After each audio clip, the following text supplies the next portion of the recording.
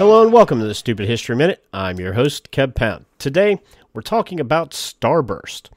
Starburst, which is a popular fruit-flavored candy for those who have been living under a rock, was introduced by Mars Inc. in 1960 in the UK, originally named Opal Fruits. Created by Peter Pfeffer in a competition, the original flavors were strawberry, lemon, orange, and lime. The candy was brought to the U.S. in 1967, rebranded as Starburst. Over the years, Starburst expanded its flavor range and product line, including special editions and seasonal varieties.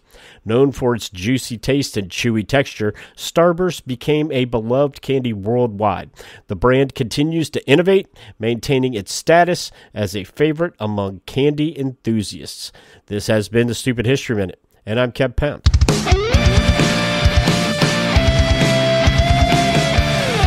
This podcast is a production of Unfiltered Studios. If you would like to know more about joining Unfiltered Studios, please visit our website at unfpod.com for more information.